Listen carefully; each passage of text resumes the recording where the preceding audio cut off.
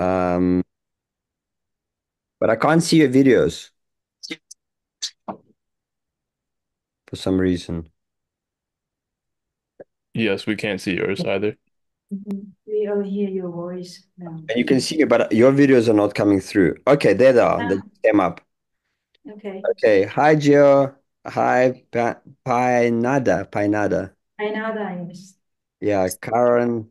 Thank you. Brett. Welcome. And others, I don't see, if I don't see a video, I don't see your names because my Zoom is only set up to see people who got the videos on. Milan, welcome.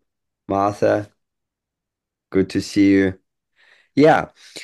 So, friends, I've prayed that this first lesson, goes in spirit because, we're living beings, and to go like, like I went on a Vastu training now. It was 80 hours of everything this man collected in his lifetime, and I really felt that like 40%, 50% of information I was sleeping, but like really like knocking me out because I didn't feel it was an essence of really like, some of these new age ideas also, that like sometimes they're not sometimes, there's a lot of the times they're quite fake.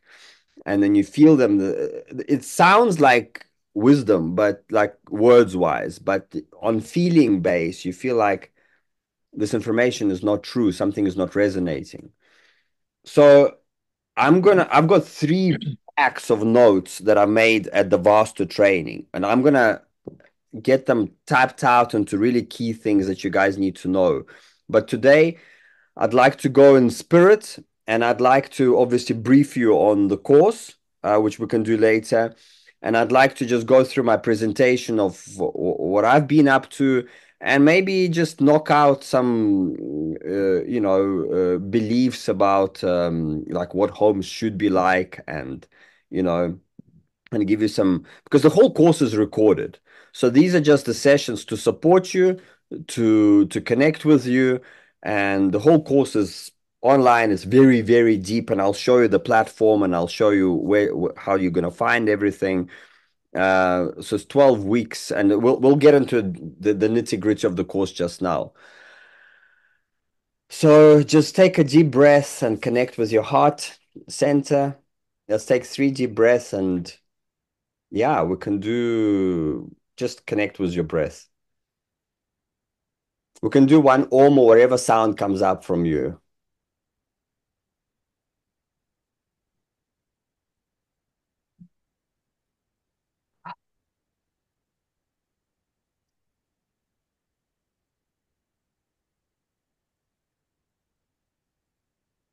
Okay, on an inhale. Oh,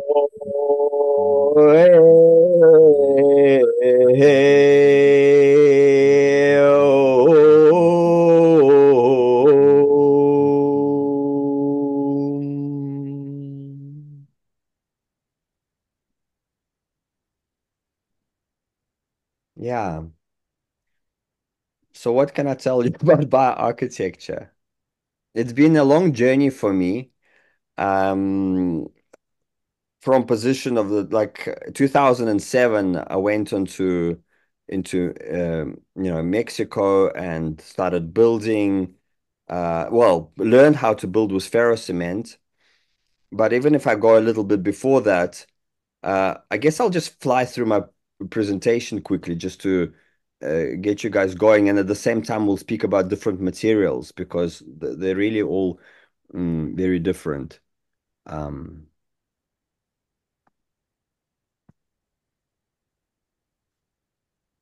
a sec.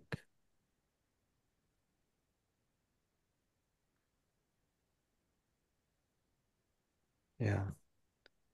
Okay. It's ekranem. Okay, can you see this? Yes. Yeah. So up until so you can see this first picture and the second picture you can see, yeah? Yeah. Yep.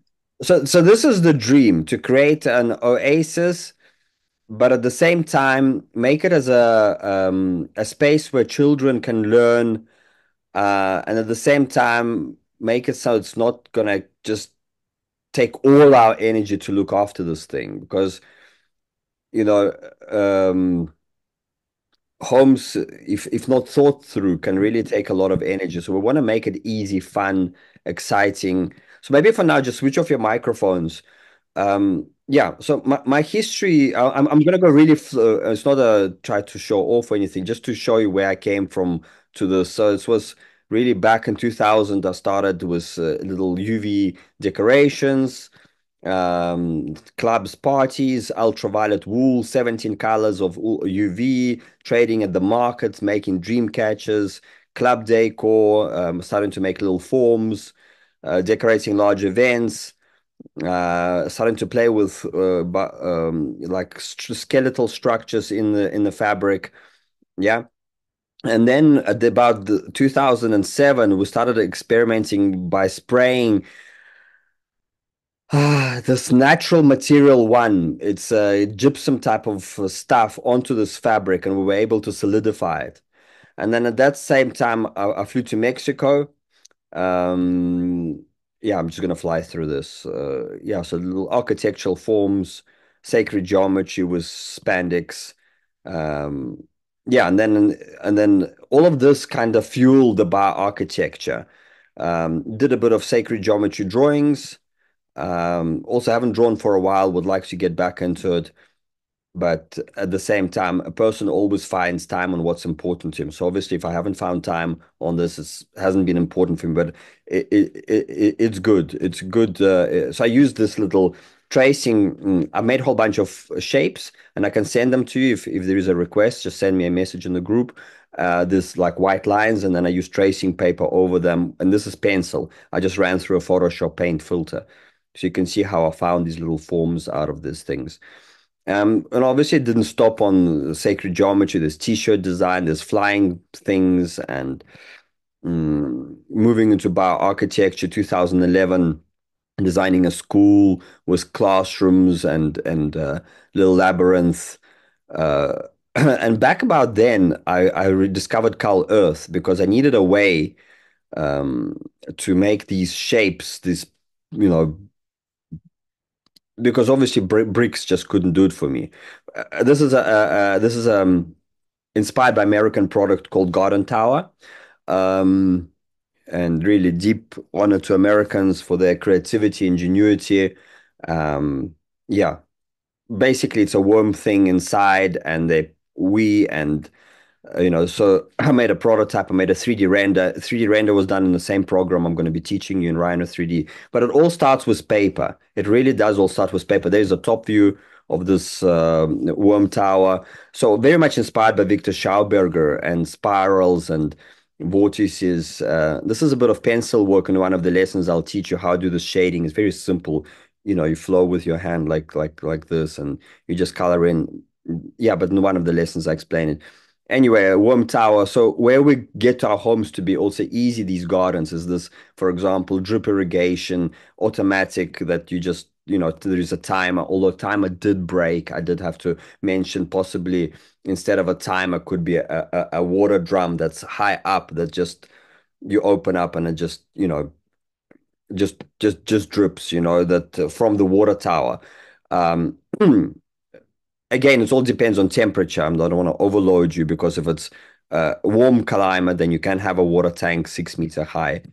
If it's cold climate, then you can't. So this is, uh, yeah, it needs to be insulated. So this is about 2011. I was on the land, bought 7 hectares, and I'm drawing this what looks like a geodesic dome, a base for geodesic dome. And this is, I'm already discovering Nadir Khalili's color bags. So there's an oven,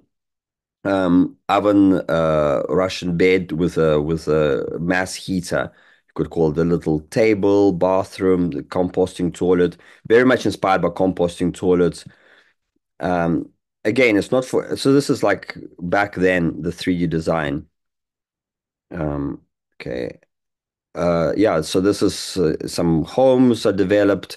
There's a bunker which will keep on coming back because I want to actually redesign this bunker and do it as a workshop style.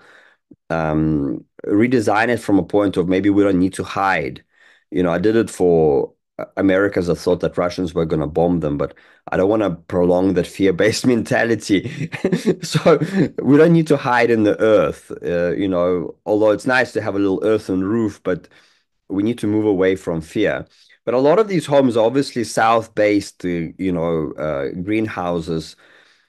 And one thing I learned from Vastu is that we cannot have all windows to the south and nothing to north, east, west.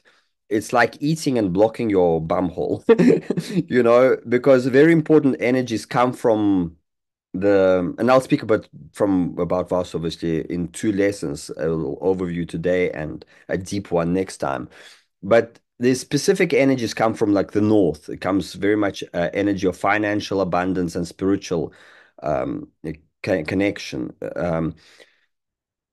I never knew that stuff, but I definitely resonated that we can't just have windows to the south. Mike Reynolds himself from Earthship Academy is, has cancer, and I wish him health. But the south windows are prone to high energy, high growth.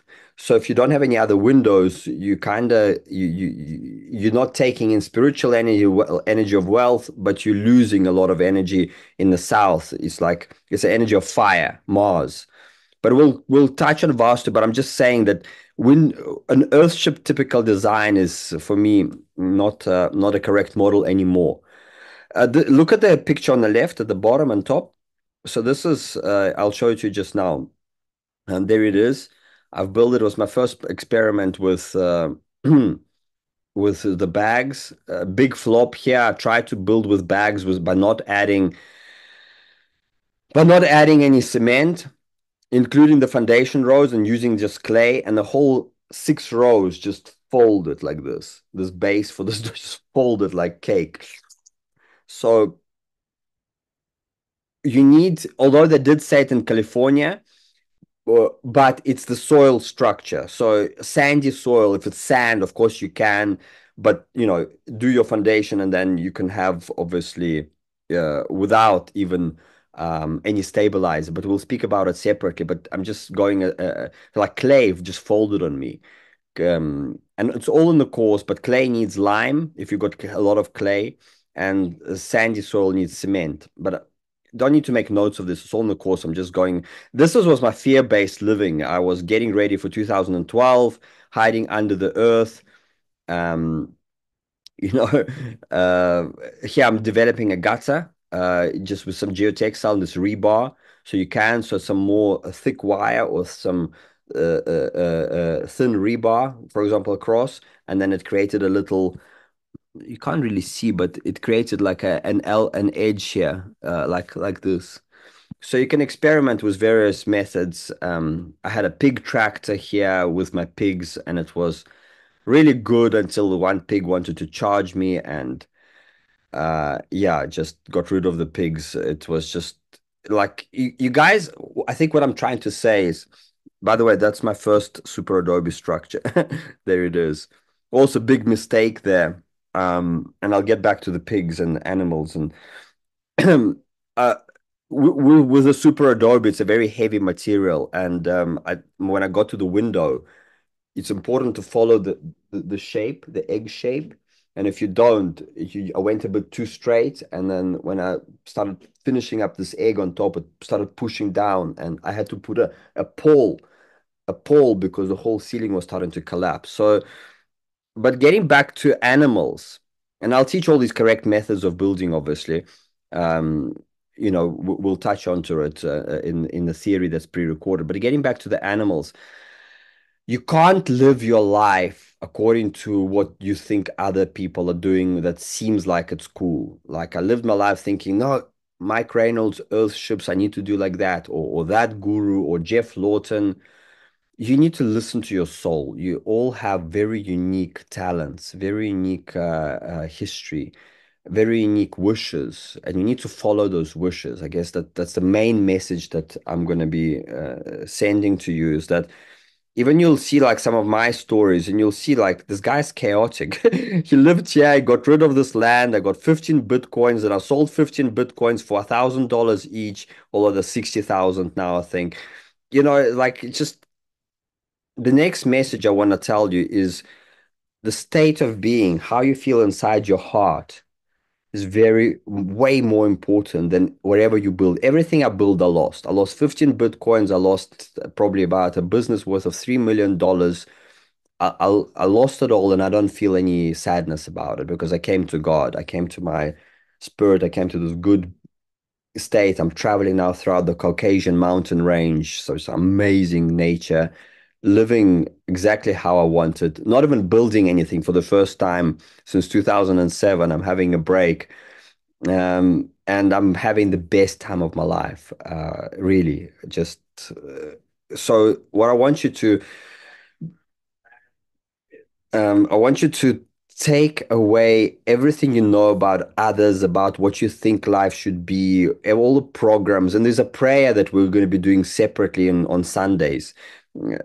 Not the Sunday church, but the prayer to get rid of that bullshit programs that we picked up from the collective that we think that our life need to be like this because it's all bullshit. You need to follow your soul. But anyway, getting back to this picture, I'm still in my fear mode. I'm getting ready for the end of the world. I've already redone 6 rows of bags, which folded on me by adding a bit of lime, obviously. We're putting a geodesic there with ferrous cement so I could sit in it and it could sit there. Yeah, I got all these domes, which Pacific Domes engineer from America came, taught us. We had 30 domes that I was making in South Africa. There's the water tower, by the way. Very cool. If you're in a warmer climate, it's like one of the first things you do. A good water tower doesn't even need to be so high, but this high gives you pressure, obviously. Like we had a drop of land about maybe 10 meters, and that tower is about 6 or 5. So you had 1.5 bar of pressure just by, without any pumps. You just open the tap and anyway, going back to fear mode, there's a biodiesel plant. I was getting ready for all of this. Biodiesel, you could get chip oil and I could, make my own diesel. And also, like, just gave it all, or gave all the domes away, gave all this biodiesel, and came to Russia with 4 suitcases, and that's it. My solar system is still there in my mom's garage. I'm not using it because electricity is so much cheaper than installing solar panels. I mean, I've got it. I'll get it one day on my truck when I want to travel around, but like electricity is so cheap here that it's like one doesn't need to have a solar system. Although I paid what $20,000 for a really serious solar system, Outback, Australian Outback, because that's what Earthships use. Professional solar system, and I used it for 2 years because I stopped paying for electricity bill. I stopped paying bank for the Freeman, the Freeman, when you ask the bank, where's the document, with my original signature. They're like, they don't have it. So I didn't pay them for 4 years. So I've done all of it, like the solar, the Freeman. And I just decided that it's like, it all has its place, like, but I don't need a solar system here if I'm paying for electricity $100 a month here. You know what I mean? A solar system of $20,000 will pay off what in 20 years. In 20 years' time, you need to replace the batteries in 10 years, which is half of that price, and the solar panels in 20 years. So I don't know. It's all relative. All I'm trying to say is like relax on all these ideas. This is a donkey boiler which sends hot water to 5 showers. I was building a school of permaculture. There is the school with kitchen and everything, like a whole workshop space. That's the sphere that I was showing you. That's the oven. The water was collecting from that gutter that I was showing you, remember, made of geotextile. Geotextile is a cloth that I just painted with this black tarry stuff over this rebar that was sticking out. You shaped it, or you could do the same thing with ferro cement. I'm just looking at the overview. So, obviously, I'm not trying to teach you how to do all these things right now, but it was a quick way to experiment with these crazy design ideas that I got inspired by from Victor Schauberger, from Nader Khalili, from all these guys. And, mm, I had such a plaster. I've even made a video called Plaster Disaster because I plastered this entire home with clay, not enough sand, and no stabilizer, I think, or oh yeah, yeah, no, there was cement there, and gosh, everything cracked. Not this outer layer, and then on this outer layer, I put cement and sand, okay, and then the inner layer was all this fat coat, the first coat, which went onto the bags, yeah, that was this clay and lime and whatever I've made in that mix, and the clay started to shrink. Biggest lesson, guys, here is please do test patches, especially with these natural materials like sand, cement, stock standard, boom, it works, yeah.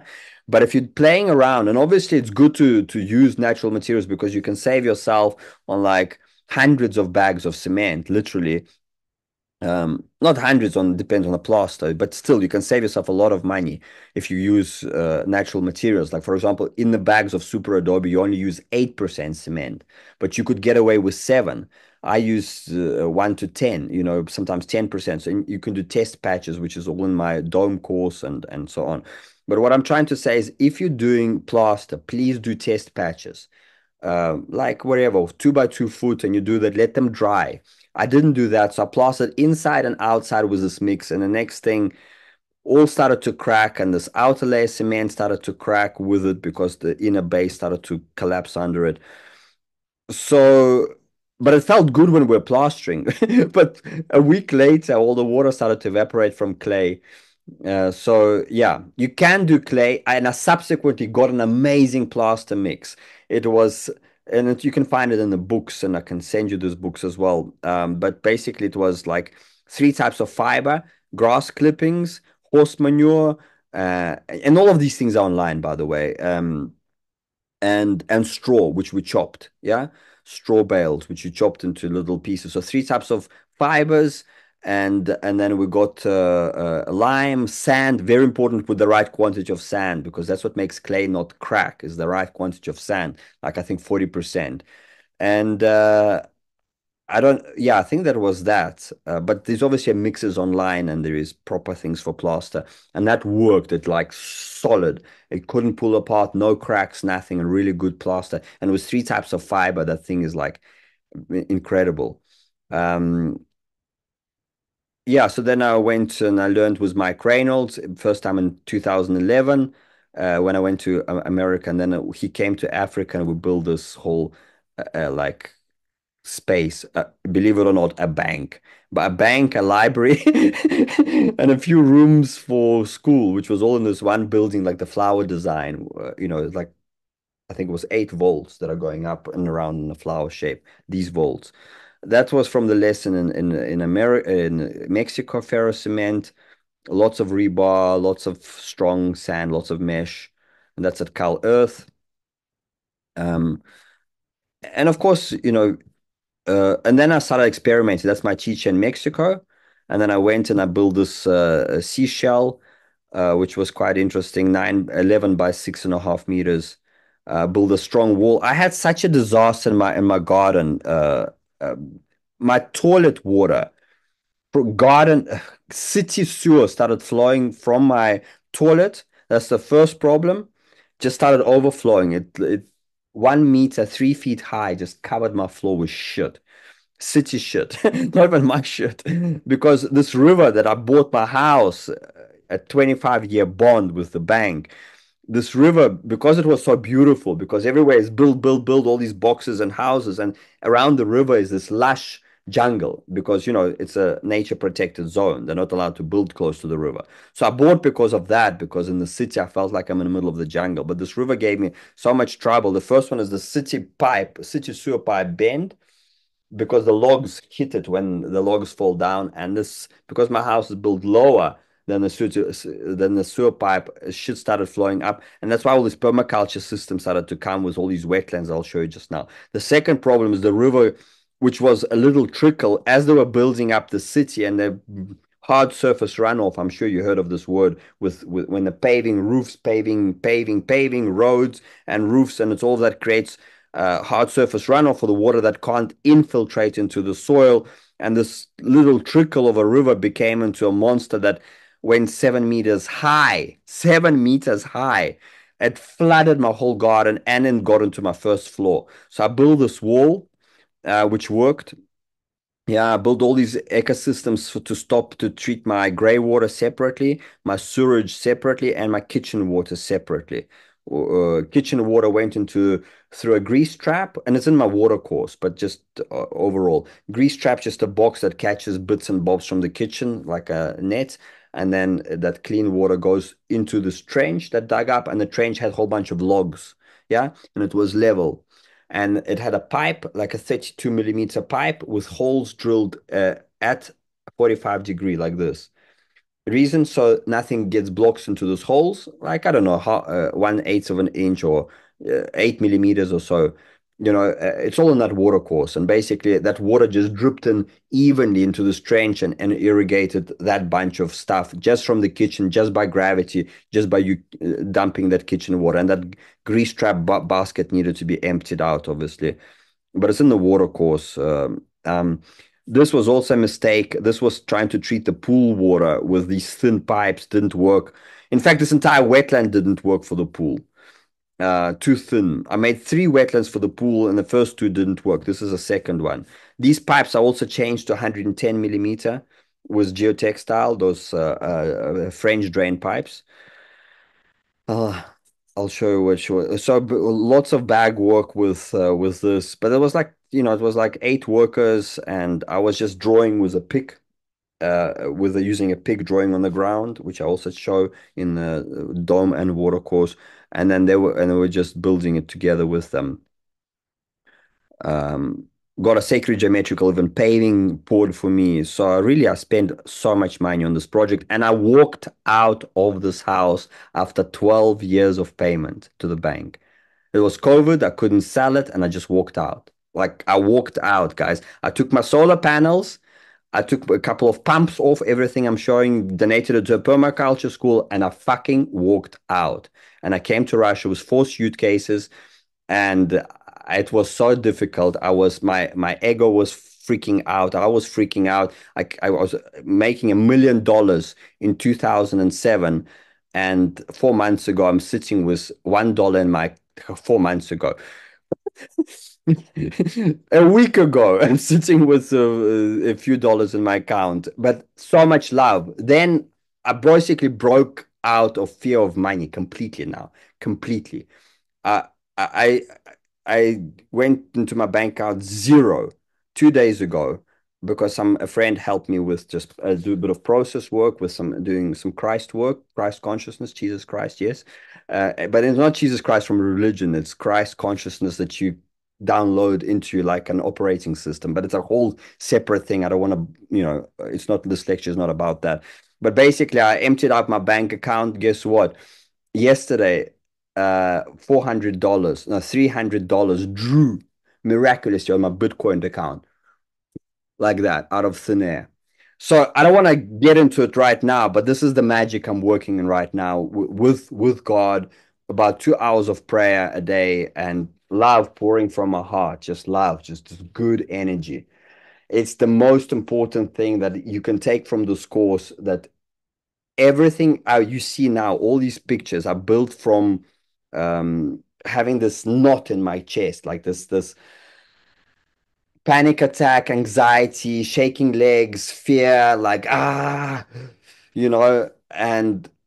I'm showing you beautiful things, but I'm not gonna lie to you. All of the stuff, I lost it because it wasn't built from love. It was built from I don't know. I don't know. Like I tried to live even in this dome, I couldn't live because like as romantic as it looks, it's dome. Dome is good for an art space. It's good for a play space for kids. Yeah. But it's not a good space to sleep because and they explained it in Vastu. You need a rectangular space, not a box, maybe like a vault or something. Yeah. A vault. But you need these square rooms because there's a wavelength, and uh they bounce against each other, and if they're in alliance with correct size, there is a standing wave that happens. So a full wave, yeah. and then they get into sync with each other. That's where sacred geometry comes in, but we'll touch onto it later in next lesson, I believe. But so yeah, that water tank was underneath this dome, 40,000 liters. I didn't even launch it, by the way. I'm not gonna lie to you. And then I built a dome on top of it during a workshop, a 2-week workshop. So the aircrete goes up pretty quickly. It didn't need in South Africa where temperature is -5 Celsius in winter at night. It didn't need like aircon in summer. It didn't need heating in winter except for a little Mexican fireplace. But it was under a big mulberry tree. So aircrete is light, quick to build. So if you want something a quick space, aircrete is really, really cool.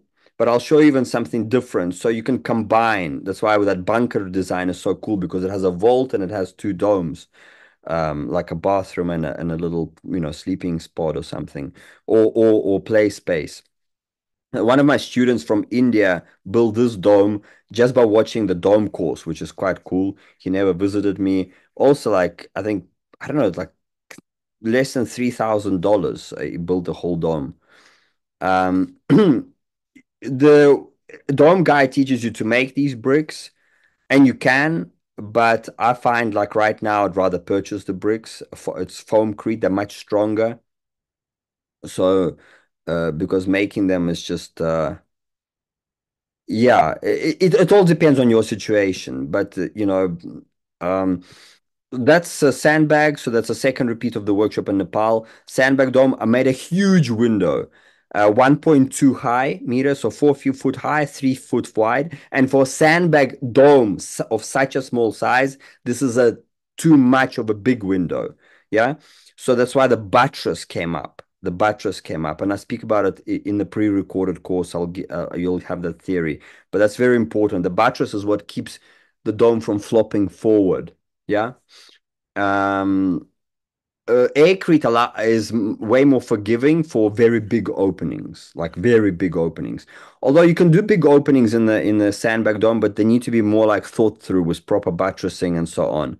Aircrete is very forgiving, but although this little thing is also a buttress for it.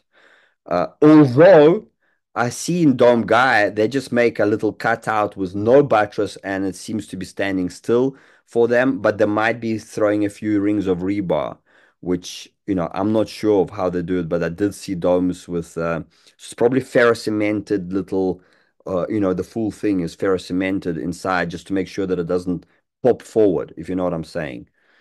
So that's all the wetlands. That's that wall. That's the pool I made, 100,000 liter. It was chlorine, and then I changed from chlorine to this natural pool. It was amazing. It was really, really clean water. So that's the third filter that worked. The first 2 filters didn't work. It's all in the water course. The first filter, the second, why it didn't work? In the first filter, I tried to push water. Second one, I also tried to push water. And in the third one, the water overflowed. This one, the bottom. The water overflowed through from the pool, yeah, and it sunk down, and all this complex system of pipes collected it from the bottom, got it to one point to a pump, and the pump, it didn't suck it because the pump was in the water as well. It just pushed it back into the pool, and that was creating that continuous thing. So I wasn't pushing the water through the wetland. I Why those didn't work, they work for the gray water because the gray water just comes through and naturally, and it just, it goes down there. So wetlands are different. For pool treatment is a different wetland. For gray water, like this wetland would be working for gray water really well.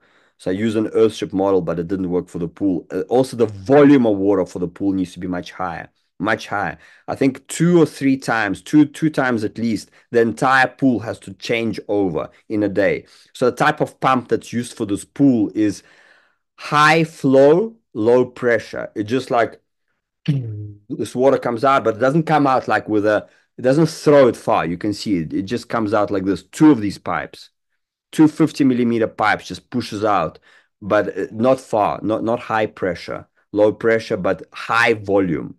So it's very important. Yeah. Not a big pump, just a thing this size. Not expensive also. That's in Mexico, Brazil. I used the Vesica Pisces design. The mistake I made there You see this whole vault, the back of the vault, that rounded part, I was going to do in aircrete. And we started doing it from aircrete. I'll show you just now. And the vault itself, here, let me show you. There we go. You see, I started doing the back part with aircrete. And this thing was supposed to be ferro cement, yeah. And then there's this dome that's leaning onto it. Now, the first biggest mistake I made in design, okay, I made this design and like, okay, cool, let's go.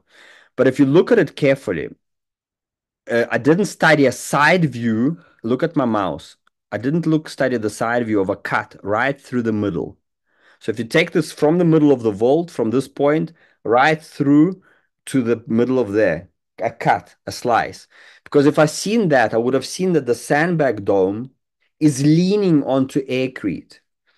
And sandbag is very heavy, correct? Aircrete is very light. So you can't have a sandbag dome, something that's super. You can have aircrete leaning onto the dome, but you can't have a sandbag, the mass, or leaning onto aircrete, because aircrete will just fold. It's like foam, soft. Yeah.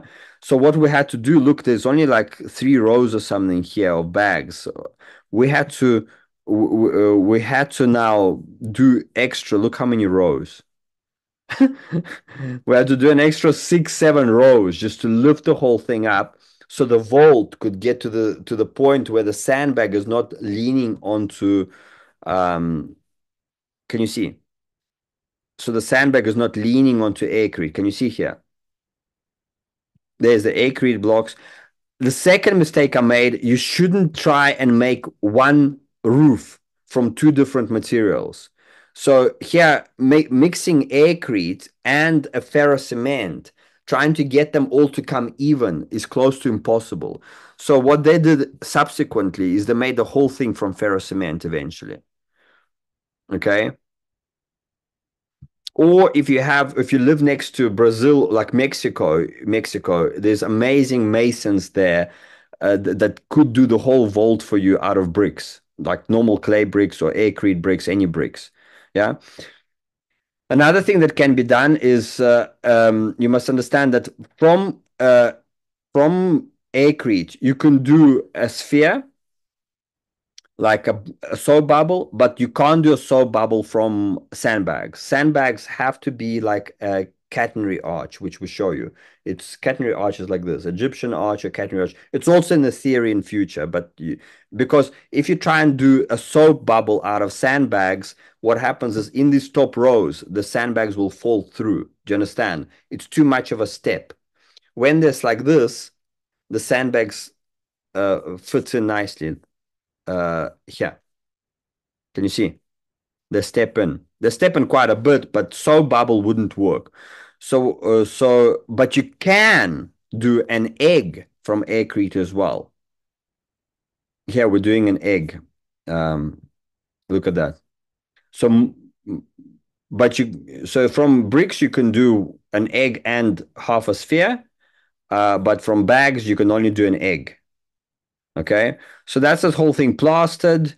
I still haven't got pictures from the client, another look at that little curve here. That's a buttress. You see, I made a opening. So all of this is done without an architectural background, without an architectural degree in university, and without an engineer's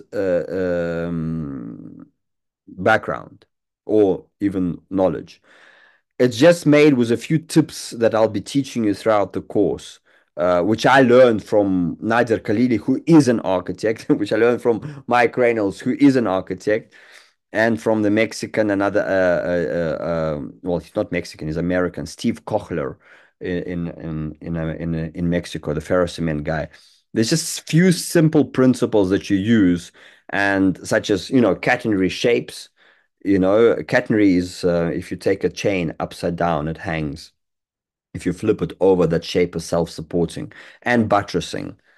Curves are very amazing, because if you make a straight wall, like when I showed you that brick wall, when I showed you that wall that I made for the river, people build straight brick walls and I just see them, the river just washes them away.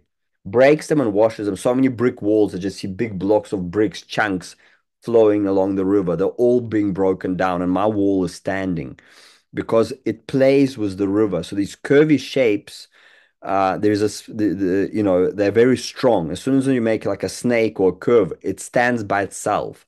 If you make a straight wall, you need to have something that supports it. So find a good balance of straight and curves. Like here, I've made a big mistake. A big mistake. I made curvy walls, and I put a straight roof. I don't think I have more pictures, but I'm sure you've seen quite a few videos, but these walls go like curves. The reason I made curvy walls is because I thought I was going to do this vault over it. The shallow vault pushes a hell of a lot sideways pressure, and curvy wall would counterbalance that pressure. But my ex-wife said to me, no, this is too low. So I made those arches and I put them like that into this A-frame type of thing. And obviously for that, I didn't need the curb wall. The problem was the curves. Some curves were sticking out and the snow would fall down on them. And I didn't have them waterproofed or plastered by the time winter came because I didn't have money at the time. Anyway, the snow would melt because the wall is warm, and the water got into the wall and it got moldy. So yeah, good foundations are very important to raise this wall off, because I made a foundation also from bag, but the sand is very hygroscopic. It just pulls water in. So it's very important to waterproof it properly and to put it on good foundation that's off the ground. And obviously not to have water. It has to be waterproofed. And I teach it in the dome course how to waterproof these sandbags, as I've been taught in California. But in essence, it's you cut not these bags, but you cut either geotextile, 2 by 2 foot, or bigger pieces. It's all in the course. And then you impregnate them with this tarry black stuff, and then you basically, you smear it on. A dome happens with little diamond pieces, but it's on a dome course. You basically do little diamond pieces like pineapple, and the whole thing is like black. And when it's drying, you throw sand into it, and the sand gets stuck into the tar, and then that's a key for the final plaster. I'm just giving you a bit of bits and bobs, but just so you can, be aware of these things, because I don't want you to make those mistakes. But it's in the dome course, in the water course. I waterproofed the tank. The water tank worked, by the way. 14,000 liters, it kept it. Let me show you. So, because the 40,000 liter I showed you didn't work. Well, it did work. I didn't launch it. But this water tank, oh, it's not even here. Gosh. Yeah, that water tank next to the home, it did work. I waterproofed it properly. 14,000 liters. So then all the mistakes I did wait, then there is this home. This home is a bomber because we spent $1,000 on all the materials. You won't believe it. $1,000. Like this home cost me 10 grand. This home cost me $1,000 on all the materials. The windows didn't open except for the last one. So it's not even windows, it's the things that are inside the windows. What are the triple glazed, but they're not in the white frames as you see here. Yeah. Uh, all windows, by the way, here are second hand, 10 times cheaper. This window is $50. This huge window, 2 by 3 meters plus minus. $50, $50, and it's triple glazed, guys. Triple glazed. So what I'm trying to show you, the standard method of building would be they would design a home and they design a window shape for it, like where you're sitting right now, and then they'd order a window to that shape, correct? To that size. The way I do it is I look what's on secondhand building sites, yeah, and then put my beam. I put my beam here at that height and a little bit extra. Do you see? And then I basically I get away by using secondhand size. So all my windows cost me here $400 for all the windows for this huge home. Here, all the windows cost me $150. Okay. And one of the windows I used, and this is Siberia, so I'm not talking about this is -50 Celsius, -50 Fahrenheit. -50 Fahrenheit. And this home was +4 Celsius all winter long because it's a little submerged. It's a little submerged in the ground. Mistake again was made here. French drain. Needed to have a French drain running. So I'm talking about this bottom one, yeah?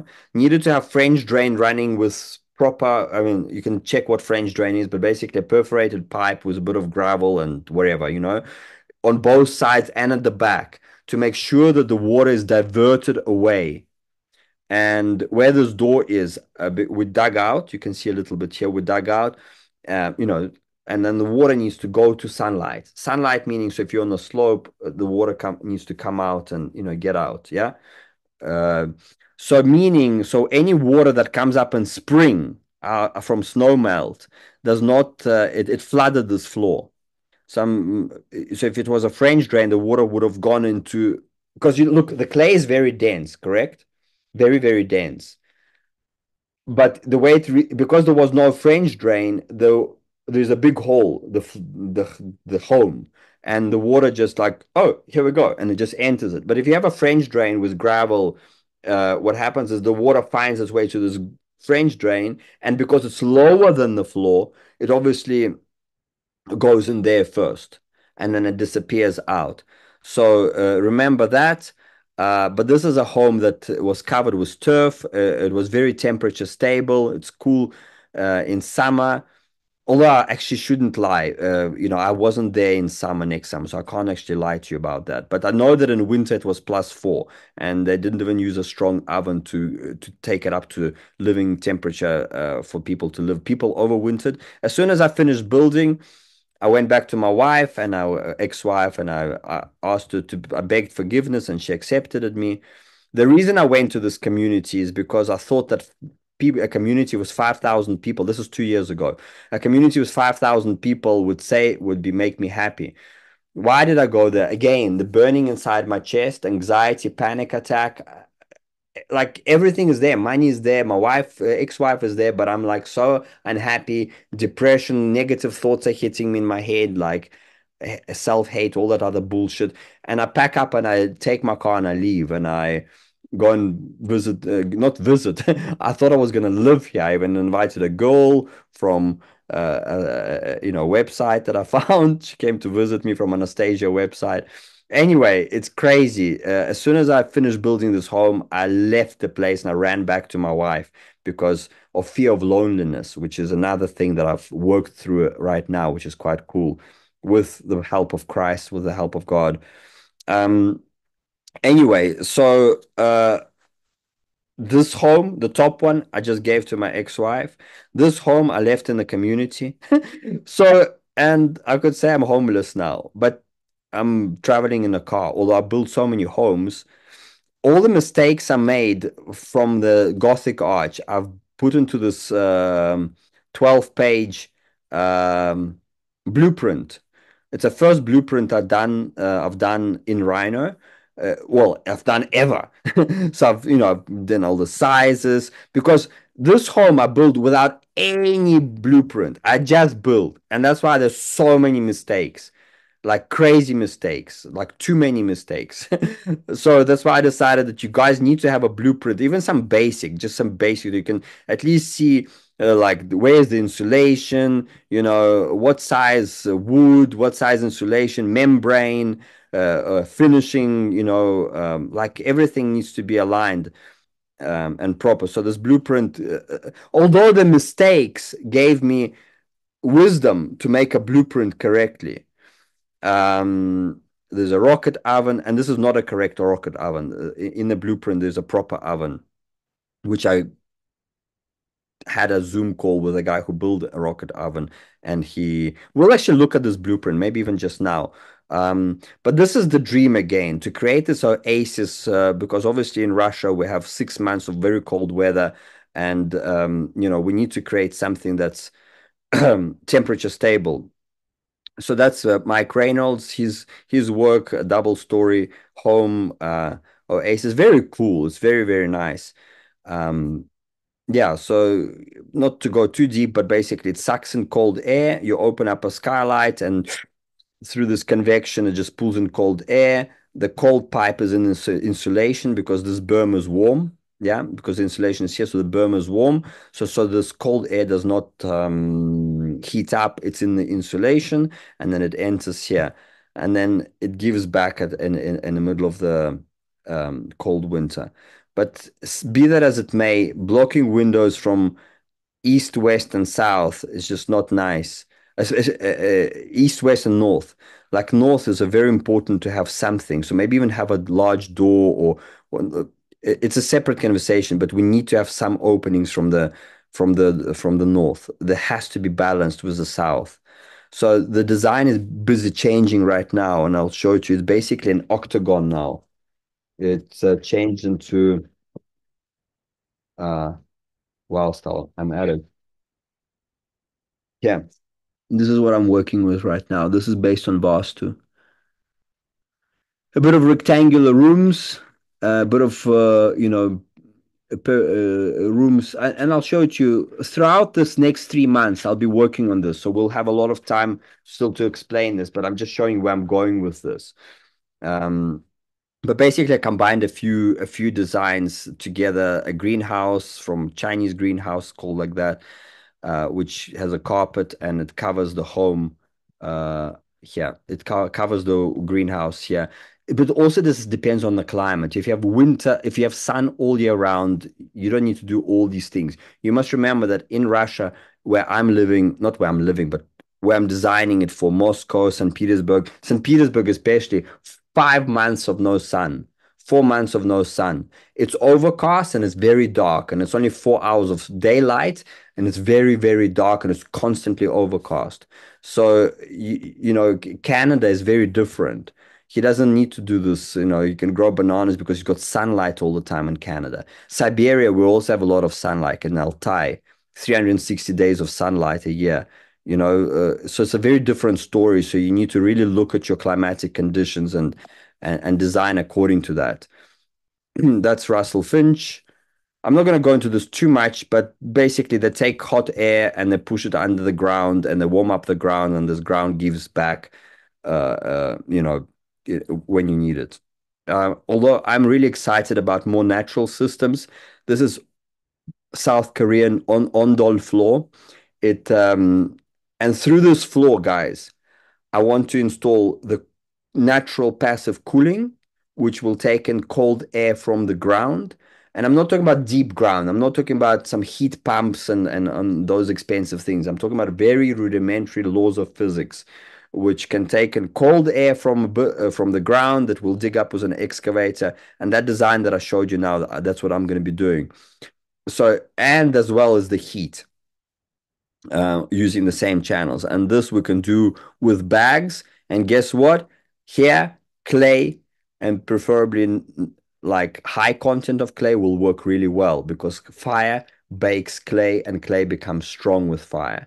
So you see, what didn't work on my foundation would work here. Um, but at the same time, it needs to be all made sure that it doesn't get wet. But I still use a bit of lime with clay so that it stabilizes. Anyway, this is Ondol floor. Lots of designs. Again, there's some very simple designs was using tanks. I want to just chat to you about these tanks. If this is buried, when the tank is empty, the ground can collapse the tank, correctly? Correct? Imploded. Because if you used up the water. Now, in these IBC tanks, it has that cage around them. Yeah. If you use a mesh, if you use another, like, let's say, what, 15 by 15 centimeter mesh around it, and then a smaller chicken wire mesh, you can use that to ferrocement it very, very quickly, very, very quickly and easily. And then your tank becomes obviously not so it doesn't implode. And on the top, you'd maybe make a little dome, not a high dome, but a shallow dome that you'd connect, cross, cross, cross, and cross. I mean, I'm just giving you some ideas, and if you've got questions, I can draw it up for you if need be, you know. But yeah, so there's some new designs. This is very outdated. This is the design we're going to be drawing in this course. So you're going to draw this from start to finish during 12 weeks. Yeah. Why the vaults? Because I'm going to show you what Carl Earth did with form work. I'll get to it just now. And yeah, and we'll do a lot of about talk about a lot about this design in the future. So I don't want to stop on it right now. But that's it. Basically, it's also buried. Yeah, it's buried up until that line.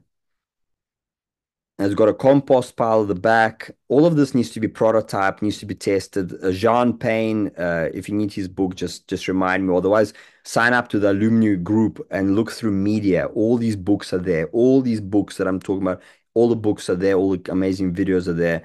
Jean Payne, Pain, he made hot composting that gives you hot water for 6 months, 3 to 6 months.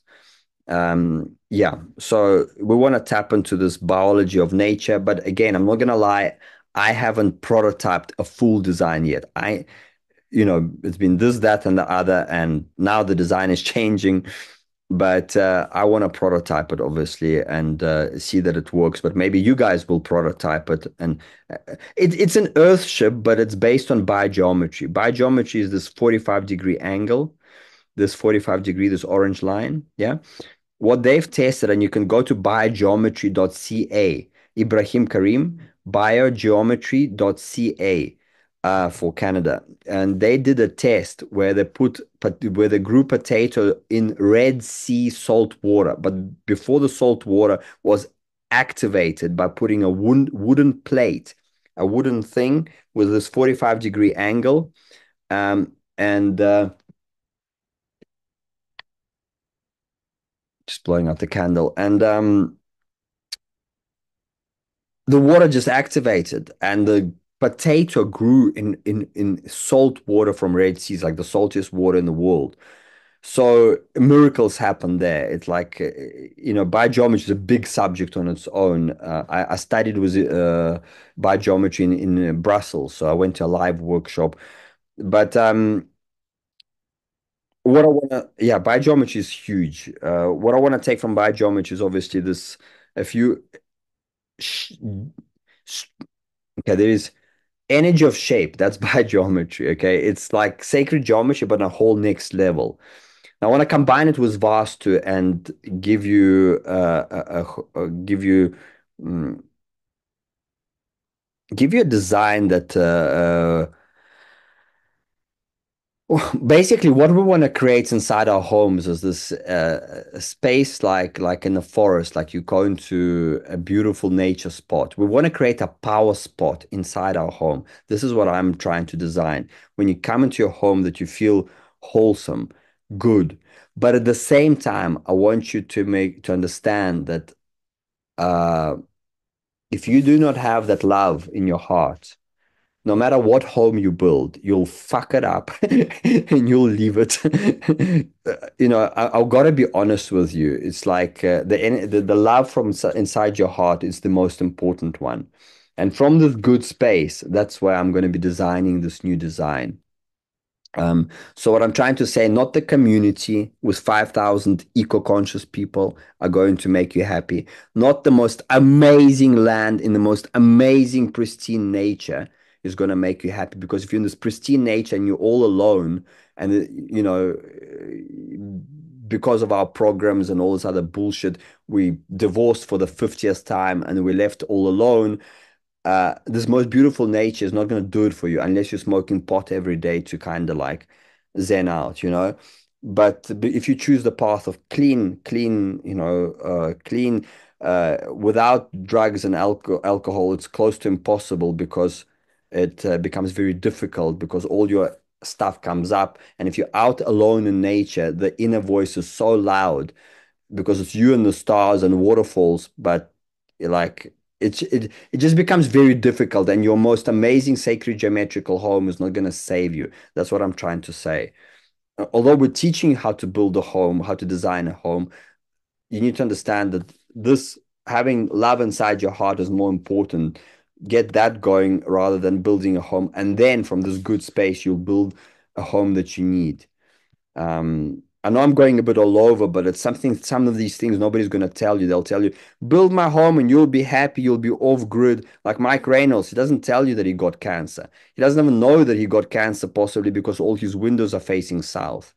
Or something else. I don't know. I can't claim, but in Vastu training, they said that you get cancer or you get disease if all your windows are only south. But here the windows obviously, but southeast and southwest. Yeah, so that's what it looks like. All the homes that I've been, this home that we're going to be drawing, this is what we're going to come up with at the end. And this is one of our students. He just drew it with a bit of pencils. This is also in Rhino, a bit of physics behind it. Basically, right now we're going to be taking hot air or water from this parabolic dish at the bottom and sends it through the berm. Yeah. And then taking the hot air from the top of the greenhouse. By the way, double layer greenhouse, because we want to keep this area inside so it's comfortable for the plants. And here we want to get it really hot with this black pipe. It's orange now, but it's black, going to be black. And then that's going to be channeled, pushed through the berm, and with this high chimney, it will suck it out. Even if we have to start it with a little fan and then switch off the fan, it'll keep on sucking because it's higher. But this thing needs to be hot, basically. And then we charge this berm with hot air, but needs to be prototyped. The design that I got to was so difficult with all these pipes here, this one, so difficult that I had to go into virtual reality, a program called Tilt Brush, and I planned out all the airflows because you draw live. It's very cool. So you can even, in these basic headsets now, you can even have Tilt Brush. It's very cool. Designing shapes in live, and they also move. Air, water, whatever you want to design. It's quite good. So I rented out a system. You don't even need to buy it. I even bought an expensive computer so I could run VR. I didn't even use it once. And I just sold my expensive computer and I have my Mac laptop that I'm running this through. But it was so complex, all these airflows that I had to go into virtual reality just to plan them out. Because there's a winter air, cold air, stale air that you want to get out, summer air. It's just crazy. But in essence, it has like an Earthship. It has an insulative barrier and waterproofing, but it's much bigger berm. But I don't want to also overload you because the design I'm going to be changing. Angles of the sun, very important. What is it going to look like in June? The angle. What is it going to look like in May, September, October, March, February? So you'll understand that my sun in St. Petersburg, where I was, come in February, when it finally comes out in February, when it's minus 30 Celsius, minus 20 Celsius, when it's really, really cold, then the sun comes out. Otherwise, it's all overcast. So in February, although Earthship takes its sunlight angle at 22nd of December, 21st of December, winter solstice, yeah? Winter. Yeah. Uh, I took my angle of the sun in mid-February because that's when my sun comes up. And that's Mike Reynolds suggested it. Yeah. And in mid-February, my sun was 22 degrees in middle of the day. And that's why all my roofs vaults are 22 degrees. So the sunlight can come in all the way to the back of the room and get into the house. Mm, yeah, I don't want to overload you with this, but basically, this is all the airflow and this is 2 years ago. Basically, it comes in, it heats up from the greenhouse, it pushes down through this blue barrel here. There it is, like a distribution box. There it is. Yeah. And then it sends it all through to the berm, to the underneath the floor, underneath the garden beds, around the septic. And then what sucks it out is this long chimney. A chimney with like a torch behind and polycarbonate in the front. So like a torch, like a mirror. So it gets really, really hot. And this pipe is 6 meters tall and it just will get very, very, very hot. So it'll create suction. But again, even if I have to pump connected with a fan, there is the fan. It's like this red little worm thing here. The fan sits here and it kickstarts the whole process. There it is again, underneath the sauna. The sauna, then there was with bricks, with aircrete bricks, like a cylinder that was going to be built. There it is. And that was going to be another zone with tropical plants. It's just, I could say it's um a lot of these things are going to be thought through once I build it. And I started building it. There it is. I drew it up on the ground. I drew it up first on 3D program. Rhino will help us get all these sizes, by the way. Yeah, very cool. So you get all your points, yeah, and then you get all the sizes, and then these sizes get transferred onto the land, which is very important. These straight lines get pegged out, and then that's how you're able to draw it on the land. Once you got it drawn on the land, then you obviously can start building it.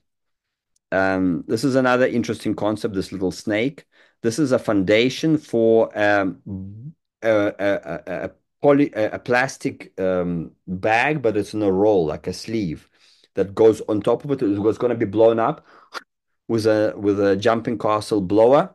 And then I was going to use a mesh, and I'll still do it to make that ondol floor, the South Korean ondol floor that I can make. So use a mesh that you put over this blown up tube that sits on top of this foundation, and the mesh you hammer to this foundation with nails, but this tube keeps on being blown up with this jumping castle fan. And then the mesh, you come with a hopper and you spray it with a thin layer of cement, and then a second layer, and then a third layer, and then you have a channel that can take high temperature. You know what I'm saying? That's can be buried, can take high temperature, and at the same time doesn't cost you an arm and a leg, because otherwise what you would use stainless steel pipes if you have to move all this air. So I'm obviously trying to explain about all these pipes, correct? So that was a way to do these pipes. And if you're interested, I'll explain that separately. But what I'm trying to show you, even this tiny house, I ran away from this project. That's when I went to Siberia. I just couldn't. I was alone. I couldn't find anyone to help me because I was so far out. I just wasn't in a good space. That's the truth. I'm not gonna lie to you. I wasn't in a good space in my heart, and I abandoned this project and I just ran away. There were flies biting me, lots of flies, like tsetse flies and mosquitoes in the evening. It was just crazy. But I pounded all the tires alone. I put this chimney pipe, like whatever I could find. I started. I went for it. You know what I mean? But it was just for one guy. Like it was just a disaster. I just couldn't do it. So with sandbags, you got to get yourself some help. You got to get yourself some help because it's just more fun. It goes way quicker, way, way quicker. And yeah, just shows you even like your dream, it was abandoned. Like I just couldn't finish it. Mm. So I'm more into public spaces now, though I'm trying to design a home for a blueprint. I want to design something like a school, like a space for children to play and learn. That's what I'm into. So there is this design. This is all in Rhino. So using this Russian oven and a Russian onion, and then pushing it across so a polycarbonate, a 6 meter long polycarbonate like that. There's the composter again. So yeah. This is this year. I've simplified the heat exchanger. In Russia, we get this coils that are sold for wells. They put these things into wells so the soil doesn't collapse. And then you obviously tap your water from a well. And you get them already ready-made. It's a pipe about this thick, 75 millimeters, maybe 3 inches. And it's just glued together with like, not glue, but it's like melted together, connected together, and you get them ready-made. So this could be a good heat exchanger. Instead of all those crazy pipes that I was showing you earlier, you remember, in the berm, now I could get this hot air through this heat exchanger, and that would be, this is all behind, this is all bermed up. This would be soil, thermal mass. Yeah. So that's like, I could say it was a public pool space that was going to be here. Um, yeah, that's inside it. And this is a next design. This is using a geodesic, again, tapping into the geometry of geodesic. Can you see how there? Geometry of geodesic meaning where it ends, where the two angles are here, here. So I just drew a line right across. So that means you don't have, you basically use the geodesic shape, the right geodesic to get this formwork. And at the same time, not formwork, but the shape of the greenhouse. Yeah.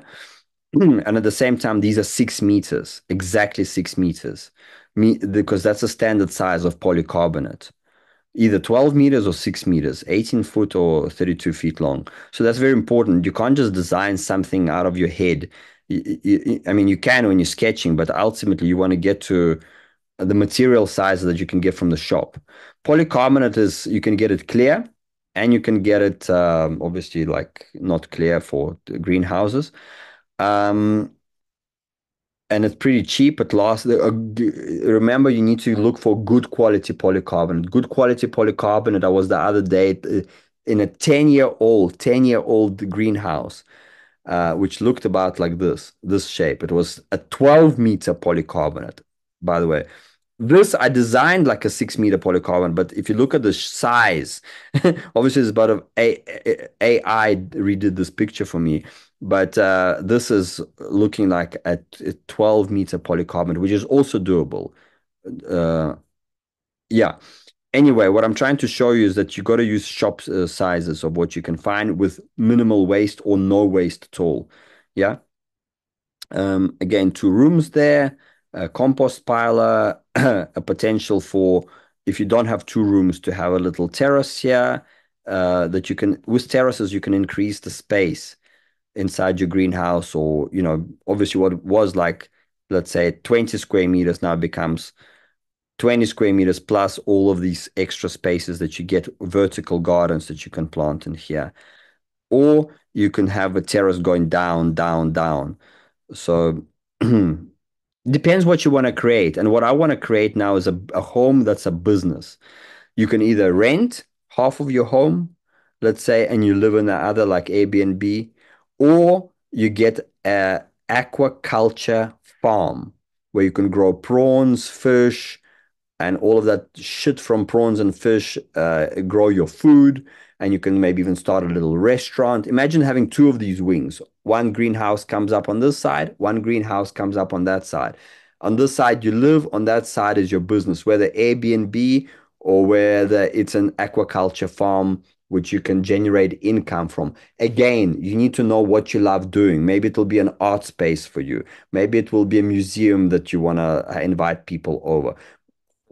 Don't believe that, what I want you to think about is that you don't need to live from fear. If you generate love from your heart, I just had $330 appear on my bank account yesterday. Just because you generate love and the reality starts folding accordingly to your feeling, not the other way around. The other way around, I'm telling you, I've lost it all. Lost everything because I was in a panic attack fear mode. Um, so do what you love what you do, and enjoy your life. And I hope you can get to God, or if you are with God already, can definitely help you, because can pull you out of really any dark situation. Because all of this before, I thought I was God and I can do it without God. I only came to God 3 months ago. Up until now, up until then, I went without God completely. Anyway, this is the design I thought I was going to do. I started selling blueprints for this design. I had about 10 people purchase. And I thought, okay, out of all these designs that I showed you, I need to settle on one. So I just did a quick sketch, very quick. This is a couple of hours, obviously without detailing. And there's the double greenhouse that I showed you. The one has an onion shape, can you see? And the inner one has this other type of shape. Um, it's just the way it works with the design for me. Okay, there it is. There's the outer greenhouse, there's the inner greenhouse. Because it's so cold, maybe in your country you don't need to have a double greenhouse, because polycarbonate itself can come in 3 layers, 4 layers, 5 layers, or even 6 layers. You know what I'm saying? So this is designed like ultra cold Siberia, no sun, like very hectic. And plus, I'm doing the double greenhouse because I'm tapping these pipes, because I want to get super high heat in between them so the plants don't bake. So this is still Earthship. Yes, I'm still talking Earthship. I'm still talking cells. That's the floor level. That's the pool. That's the garden bed. Again, you don't need a pool. Maybe if you're doing an aquaculture farm, the pool becomes where the shrimp live, the prawns live.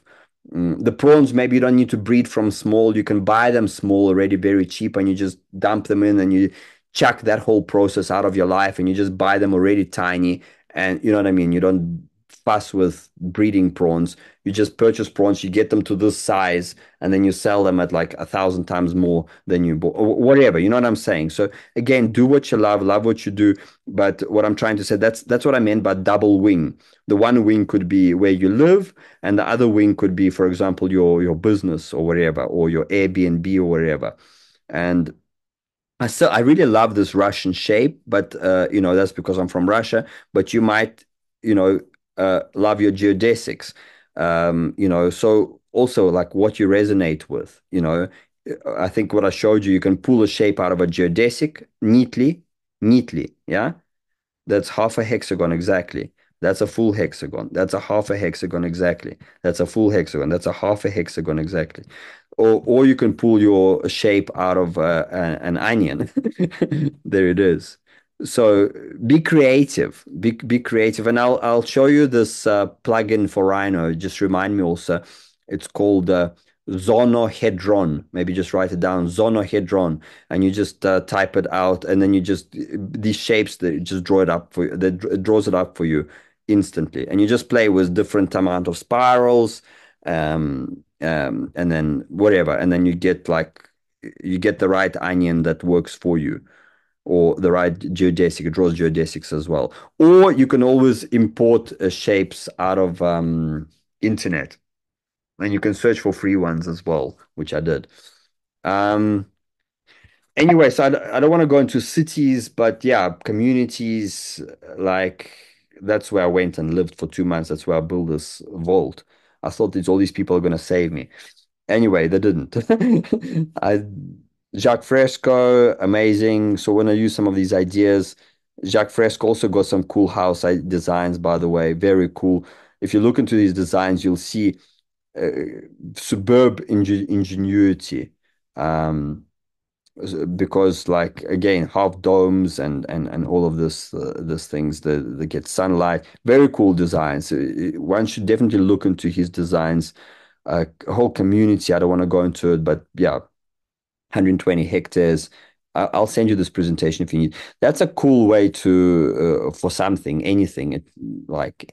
I'm doing this for community design on a flat land, so on slope, I used permaculture and I used all the roads on contour. But if you're on a flat land, then you don't need contour lines. You can do something a bit more interesting, a bit more different. But basically, that's 1 hectare. Here, four homes, one communal center that you can build, like your 3D printers there. Like if we're together and we're like four families of builders, for example, but maybe that's too idealistic. I don't know. But anyway, so what I like about this is this Arcasanti idea. I'll get back to Arcasanti, but basically you have a communal building space, you have a communal garden, you have four homes, and you have one space a heater like a boiler that heats up all the four homes together. That's something maybe to look at.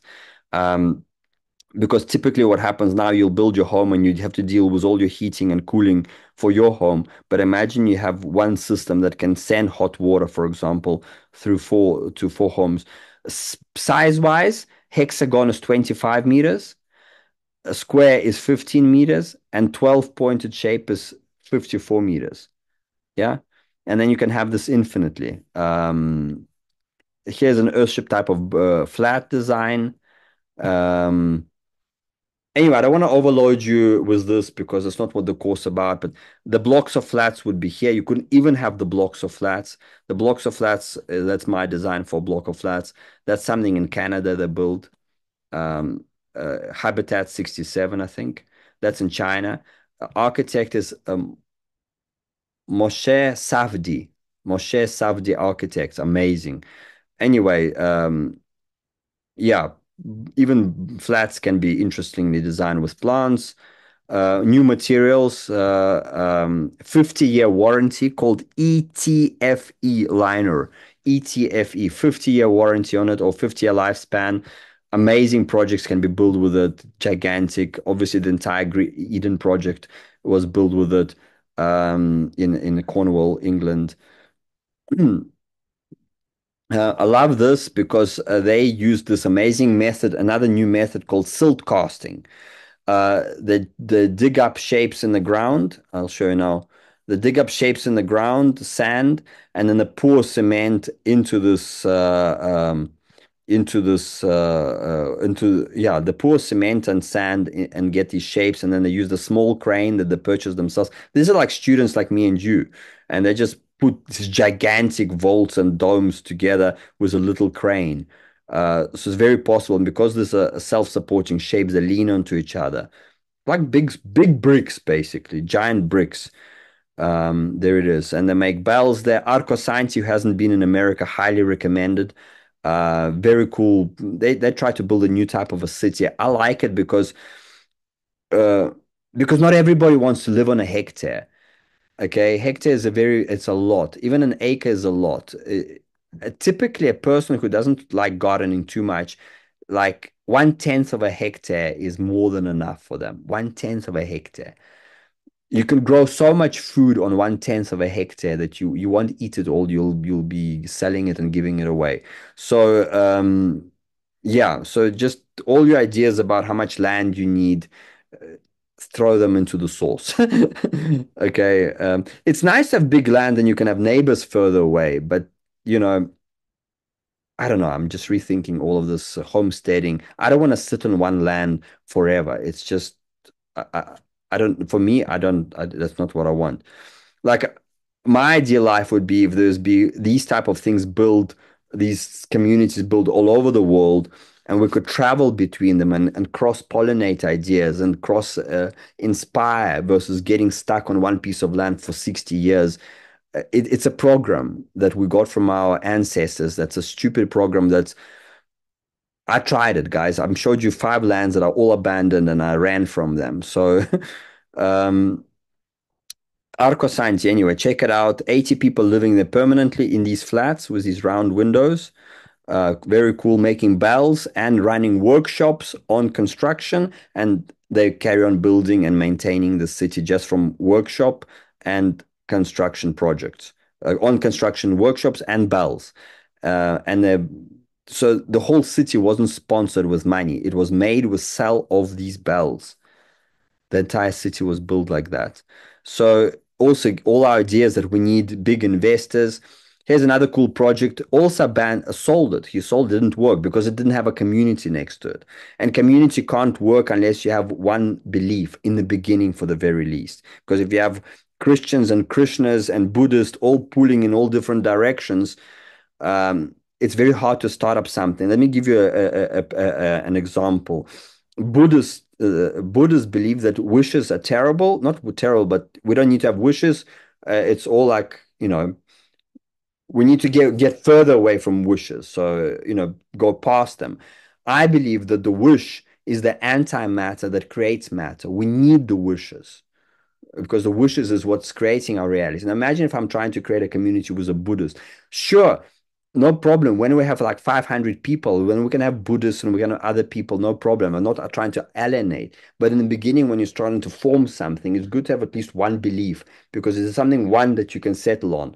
And if it's one belief on one God, it's just something that can help us move like this guy, he built this amazing conference center called Solar Living Institute. Google it. Solar Living Institute in Oregon. I was there in person. Also sold it. Didn't work. Like they had everything there. A conference center made of straw bale, these arched windows, spirals, good sculptures, and they sold it. It didn't work.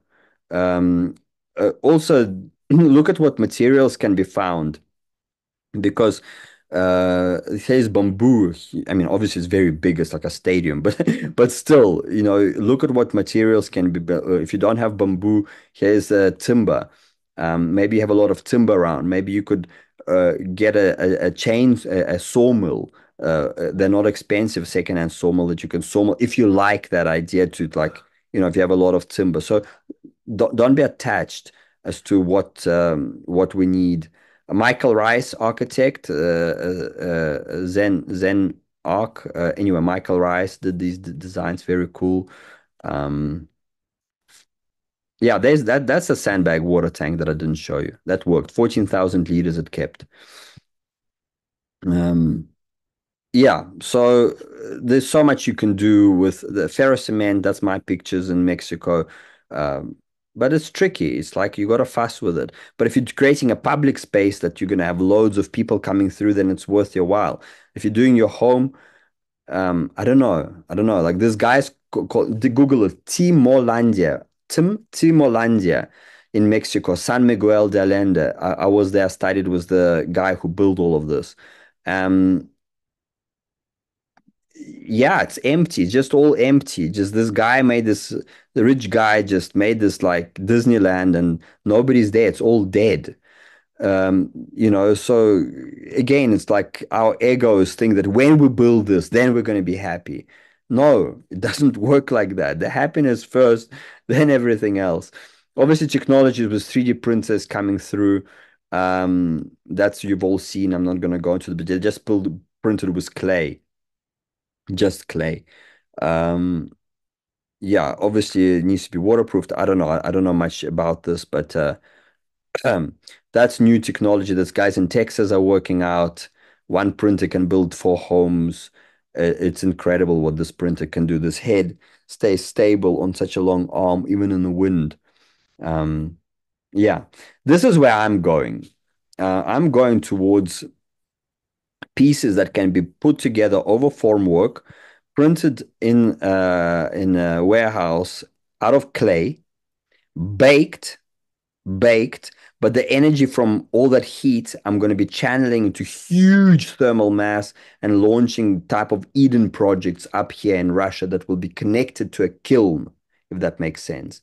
The kiln is a double kiln. Also, if you remind me, it's a double kiln in Mexico that I learned. When you burn bricks in one thing, the fire goes through to the second thing, the exit, the chimney, it goes through underneath the ground and heats up the second kiln. So, and then it exits from there. So when you finish burning one, your second one is already preheated, if you know, and then does the other process. So you basically usually one kiln just sends all that hot air up to the top. But I want to create a kiln like that that also sends the excess heat, like put the whole kiln in the ground, for example, yeah, and heat up like thousands of tons of earth that are insulated and around and underneath. Yeah. Insulation underneath is very important. Maybe in your climate you need to check the temperature, the average temperature of the ground in your area.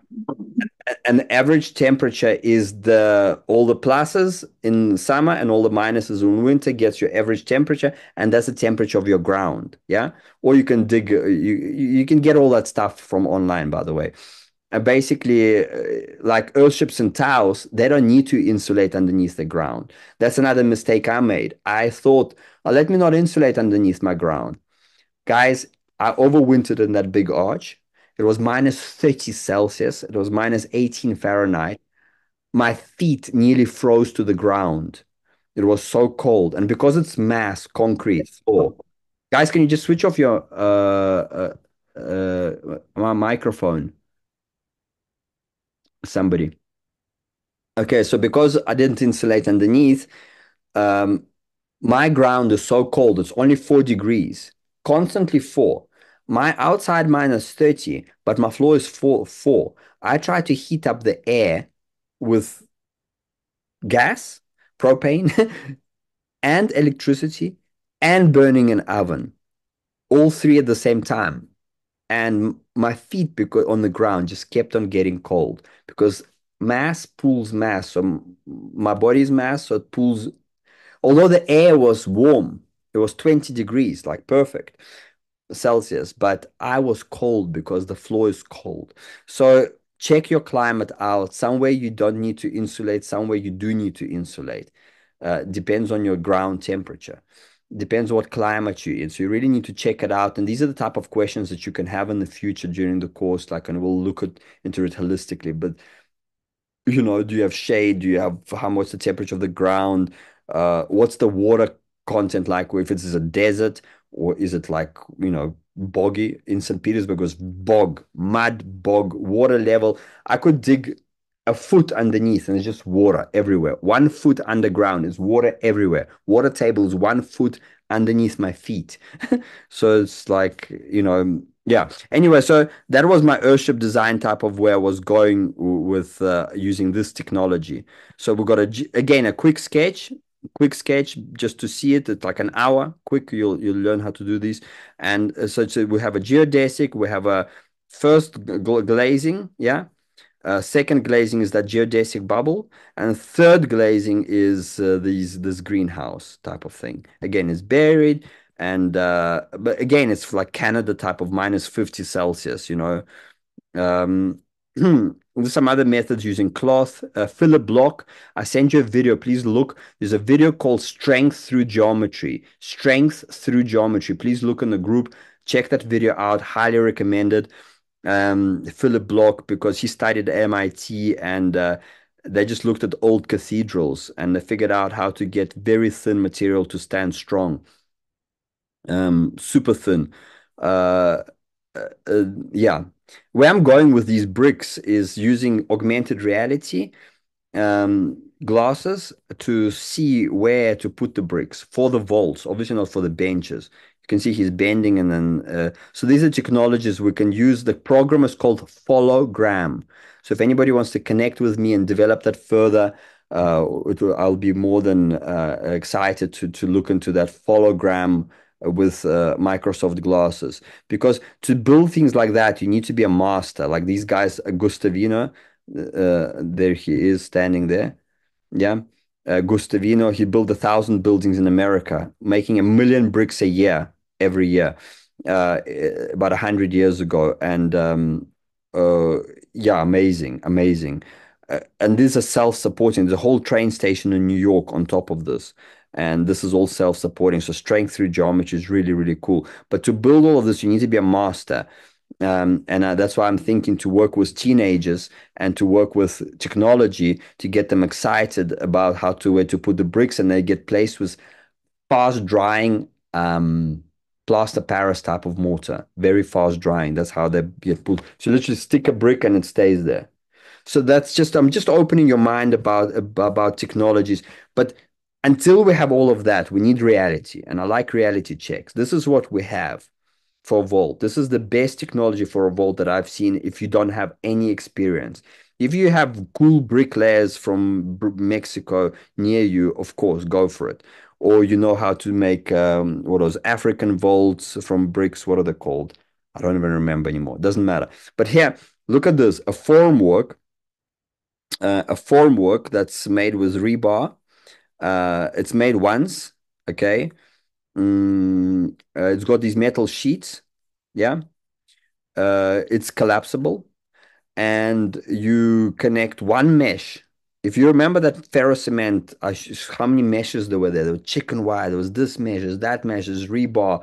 It's just crazy. Too much work. Here, you use one mesh, and you put these wooden blocks that are spaced, what, 2 inches, 5 centimeters, and you pour 4 inches of earth, and there's your mesh in the middle, sandwiched.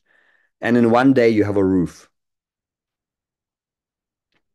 This is classic. This is really, really cool. I really want you to just suck that in. And on top of it, they used a very weak mix. Okay, because generally ferrocement is 1 to 2. Okay, 1 part cement, 2 parts sand, which makes it quite costly. These guys, this is CalEarth, this is California Institute of Land, Art and Architecture. Nader Khalili, the man behind it, and this is his design. They used 1 to 5, 1 part cement and 5 parts sand that they got from under their feet in Joshua Tree, I believe. Yeah, Joshua Tree, California. Um, Very cool method. These 4 pipes is just to hold the earth there. They imprinted, you can see, yeah, the 4 plumbing pipes. Okay, And I'll send you the quick design into the group. Maybe I already have, but if I haven't, I'll send it to you. The front view of this from Nadir Khalili, so you can see how it's done. 3 volts, also very elegant. 1 volt in the front. We're looking at this picture. 1 volt in the front and two next to each other. Very elegant. Very, very elegant. Very simple, very cool design and simple, guys. Simple. This is buildable stuff. This is very buildable.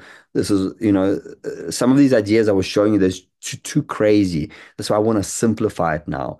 This design that I was showing you, it's all going to be based on this type of technology. All these trapezoid shapes, this dotted line, these are the roofs. They're all the same formwork. They're all the same formwork as per that previous shape that I showed you. Rainbows in our designs, very cool. Peter Erskine makes giant rainbows from in America. Josh Kearns, Josh Jevons, water wizard, takes toxic water in rivers, changes them to living water with plants and floating wetlands. Highly recommended. Research him. Water machines. Okay, so any questions to up until now, so we can have this live dialogue.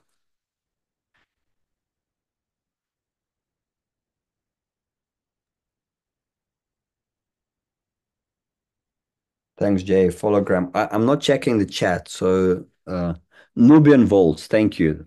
Thanks. That's John Todd. Nubian Volts is in Africa. Research them. Super low cost volts made with bricks. Hologram were found. Uh-huh. Okay, what else? Were purchased by a cannabis company. Who? Hopland. Oh, purchased by cannabis company. Yeah, yeah. Hopland, California. That's the Solar Living Institute. Yeah. By the way, the hempcrete is amazing material. I'm going to say it again. Hempcrete is amazing material because instead of cement, which cement pulls energy out of us, okay? There is another thing on materials like cement. If you build a freshly cemented home, you'll feel like your energy, it just pulls out of you because as it's drying and curing, it's better not to be around it, but it cures for years, but especially first 30 days. But in our sandbags, we only use 8%. So that's like we get away mostly earth. So stabilized earth and cement home. Cement is like 1 to 2, 1 to 2.5. Hempcrete is lime and hemp, which makes it a living material that's very, very warm. So if you can find a recipe, and you can find a recipe, it's all online, and you can get that stuff. Again, play around with it. Maybe make something small, make a model of your home, maybe 3D print your home, but make a paper clay model for all you care. Don't get too like make little sausages from clay and make clay model of the home. Like in this clay model that I designed for my home, I saw that the top parts of my roof were collapsing with little sausages sandbags. And yeah, clay models are very cool. Uh, because you get out of your head and you get out into real life scenario. But what questions do you have up until now? Maybe the liner is ETFE, not ETEF, ETFE liner. Whoever's interested.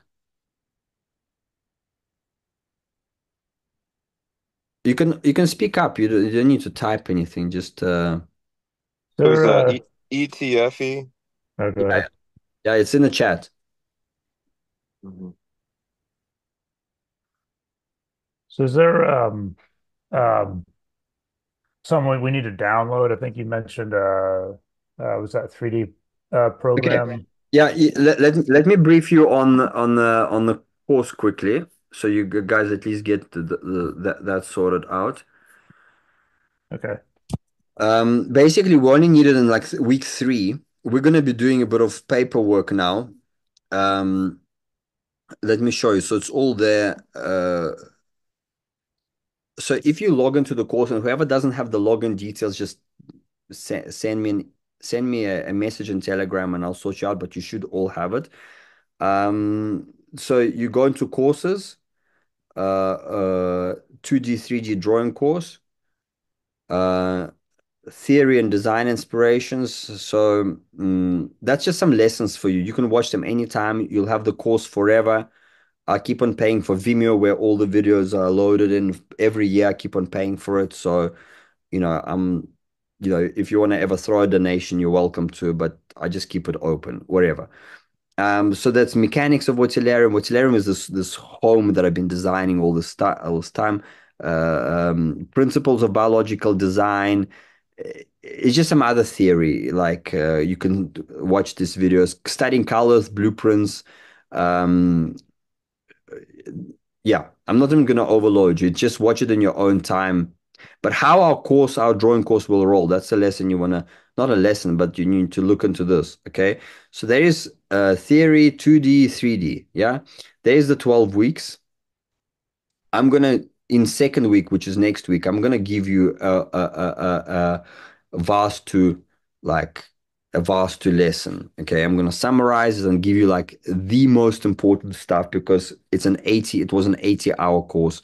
And obviously, I'll give you just the main thing from Vastu is basically to know that you have a center of your home. From that center goes north, east, west, south. How to find the center? The easiest way to find the center, you can get a shape of your home exact, and you can put a needle and a paper cutout where it's balanced sitting.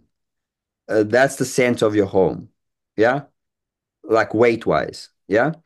And then from that, you have north, east, west, south. You have northeast, southeast, and blah, blah, blah. The most important thing is that on those axes, you can't have like a freaking toilet.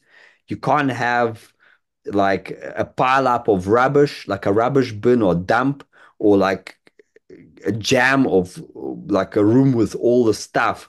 Like, for example, like east axis, that's where your energy of your realization into society comes in, your work, if you have rubbish on this east axis, on the axis, it's like bad news.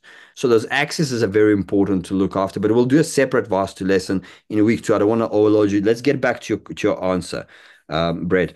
Okay, so first week we basically meet and greet, release theory 1, 2, 3. That's the theory. I showed you where to find it. And lesson 4A and 4C, basic, I'll show you just now. They are the drawing. Top view, okay? And lesson 5, side view. Okay, I'll show you where they're now.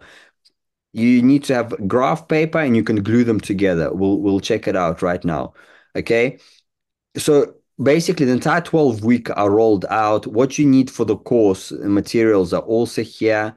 Okay. My Telegram is here if you need. There's some pictures of the tools I use. You don't need to have all these pencils and pens. That's if you like want to, you've seen what I've done with all those pencils and pens. The pens do the edges of the pencil work, by the way. Yeah, this little guy, it's for the maps they use it. So I can take any curve. I can take any curve. That's how I get my polycarbonate to 6 meters because I go accordingly to you know what I mean? You roll it and there is a little roller in the end, that little thing. Yeah, and then basically rolls it. But you can also have a bendy ruler. If you don't have a bendy ruler, you can cut a piece of millimeter paper. So you know what I mean? You can get away with lots of things. Somebody even didn't have um,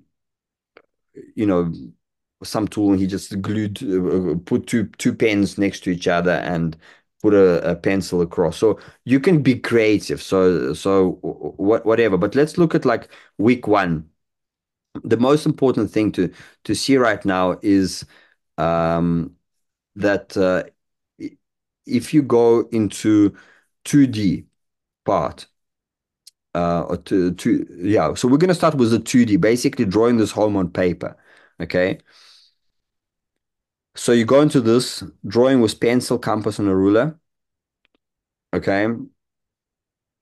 And it's very important that I teach you how to draw this on paper because People think that you just, you can go on straight on the computer. You can't. You're gonna mess around. You're gonna make a lot of mistakes.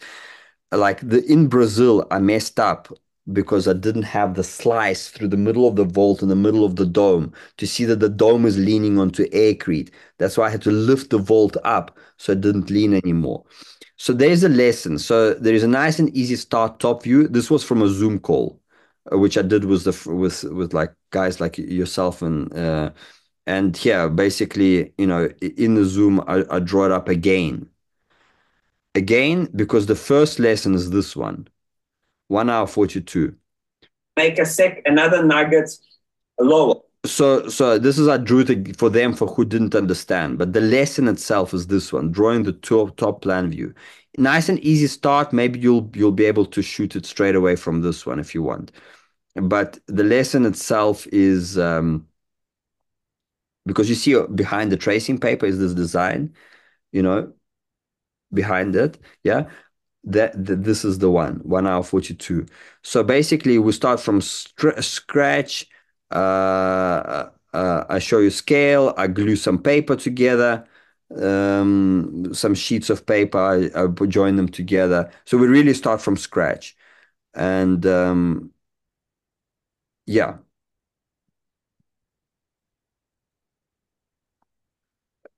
So that's the one thing we have to do, and there is a refinement to the top view. I think I do some refinements. I don't even remember anymore. Oh yeah, I do a geodesic on the window. So it's all there. That's the first thing you need to do. You need to draw a top view, okay? During this week, okay. And the second thing you need to do is because it's a practical course. The theory you can watch anytime you want. We're doing practice. I'm for 12 weeks here, going to be assisting you and keeping the energy going. As long as you stay in the course, I'll be here until the last man is standing. Okay. If you guys all fall out, I pass. You know what I mean? But it's all here, and I'm here with the answers. I'm here to support you. Also, if you're stuck on something, especially with Rhino, you message in Telegram. If you see I'm not answering, you message me in person. Okay. If you still see I'm not answering, you call me. Okay, you have that right, but do that 3-step. Send in the group. The group is pinned for me, so I see all the messages straight away. If I don't answer you within because I don't want you to get stuck and wait for a week until Saturday for me to assist you. I'm here on call for you. Okay, anyway, that's Rhino. We're not talking about Rhino for now. Forget about Rhino. Paper. This is a side view. Again, 1 hour, 30 minutes. Yeah, basically, we take that top view that you'll draw. And then from the top view, we're going to be very logical. We're going to be basically getting the side view of the slice. The slice that I said I didn't do in Brazil. We're going to be doing that slice right now.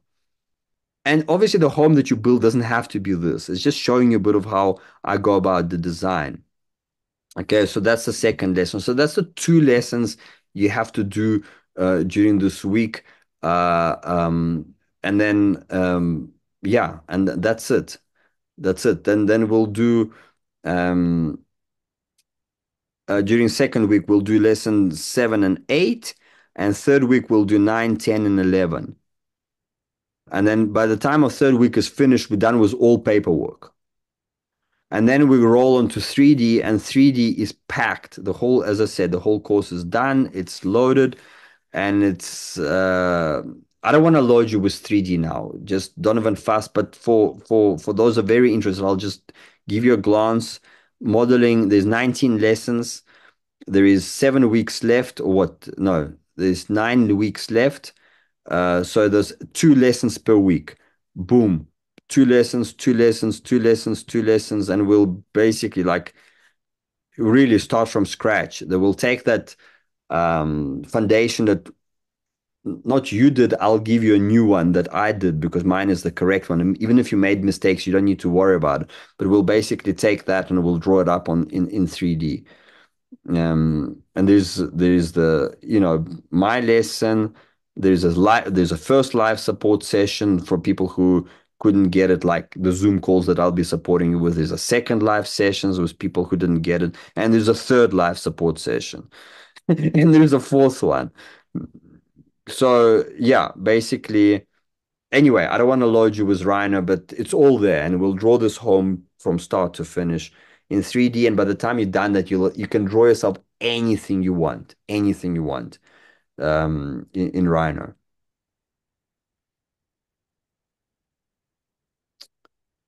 Any other questions?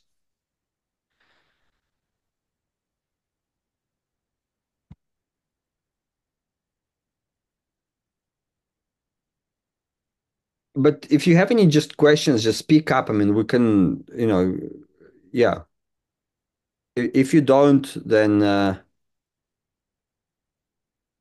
what else I is just for? want I just Yeah, want to speak up to say that I'm very excited. I think I have a lot of questions. I just assume that they will naturally be answered in the course. I have a lot of questions, but I think they're gonna be answered. but just shoot. Maybe you got a question now that you like. Maybe just something that comes up from your heart. Maybe. Yeah, the safety of the materials, is that like I guess what we can discuss it on the Saturdays, right? Like what's the more organic materials, things like that, things that Yeah, aren't carcinogenic. very good question. Very good question. So something in Vast I learned, which I didn't know. Wood gives off energy, and after 30 for 50 years, wood is dead. When wood is dead energetically, it starts to pull energy from people. Straw bale, straw, is very good. Again, this is what I learned and I resonate with it. So, but you need to have your own resonance with what you feel, and 50 years is a long time. Straw, on the other hand, has got a lot of energy, but the more finer it is, the more it gives off energy faster. So, straw, like I was in a sauna the other day and I had straw bale in the room. And it was just so nice to breathe this fresh straw in the relaxing room of the sauna, and it gives this nice therapeutic aroma therapy type of smell. But 2 years later, 3, 4 years later, the straw bale is dead, dead energetically. If you plaster it, it's there behind the plaster, but it's still dead energetically. That's talking about even natural materials. Um, so what I'm trying to say, I don't think I'd build myself a home from straw bale that I want to be living in for 30 years. But 30 years is also questionable because we think that we're going to be there somewhere forever, but it hasn't happened for me 7 times over. Aircrete is a great material to build with, easy to cut, but fucking toxic. Not toxic like when you all the dust when you're cutting it. Two of my dogs got sick after the workshop. The dust, they were smelling it, and both were coughing for 30 days. They're still alive, all fine. Well, not alive anymore, but I mean, they got fine. They got well after 30 days, but they both got sick smelling the aircrete dust. So that's just, because it's foam, but that's our aircrete. Sodium lauryl sulfate, uh, a little bit of glycerine, and cement, and this and the foam itself that's from sodium lauryl sulfate. So I didn't feel bad in the dome living myself when it was all plastered, of course. It was plastered, and you can do natural plaster over it, a thick coat of natural plaster, for example, and that acts as a filter for all this, like aircrete. So it's okay. But when we were building the dust, masks are very good. You don't want to breathe that stuff when you're cutting the bricks. You start cutting the bricks when you get to the top because the bricks start to be tapered, you know. Um, Ferrocement, as I said, look, I was in a ferrocement room that was built next to a rock. I haven't felt an energy so sacred and so beautiful like in that room, but I don't know if it was the rock or the ferrocement thing that was next to it, but like I didn't feel bad. But when you cement itself, when it's curing, it definitely pulls energy. It pulls moisture out of our bodies, literally dries us up. So maybe something that you can let settle for a few things for um at the same time we're all unique, so maybe go and stay in a dome, for example, like an Acre dome. There's lots of those Airbnbs, and just sleep a night and see how you feel. Connect, do a meditation there, walk next to the material with your heart chakra. Just take an Acre brick and put it right here and just close your eyes. I do the test in the shop with food. Like I just put there, is it there for me? And I ask a question, and you'll either get this closing feeling or you'll get this opening feeling. Your heart just tells you, like intuition. Yeah, if you put a brick next to your heart. So you also got to look at your budget, but at the same time, because the clay bricks are the best, but they're costly. You know what I mean? Anything you can build from Acrete, you can build Acrete brick. You can build from any brick. Obviously, mud bricks are awesome, but then mud bricks, they're like cheap and awesome. You know, if you make your own mud bricks, like Nubian vaults, if you look at, but then you need to waterproof them properly. Make sure that you have like a roof that they don't, because they just run when the water comes there. They just turn, you know, um, they get soft. I think start off with, you know, what's in your area.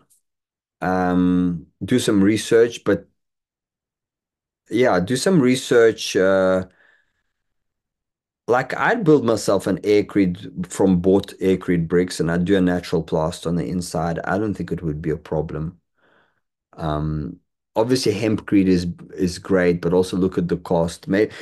What you can do is maybe the first room that you build yourself, like a nice vault that you can just get in, and maybe you can just build it from like anything that comes in handy, that you can at least have a quick space.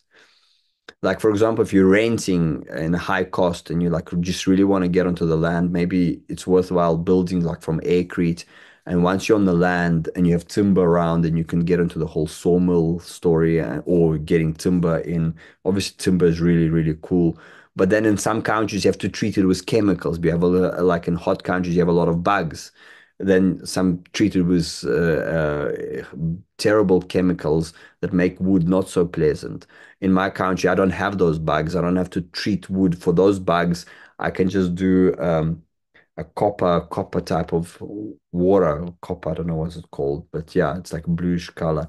And I also don't want to live in a chemical thing.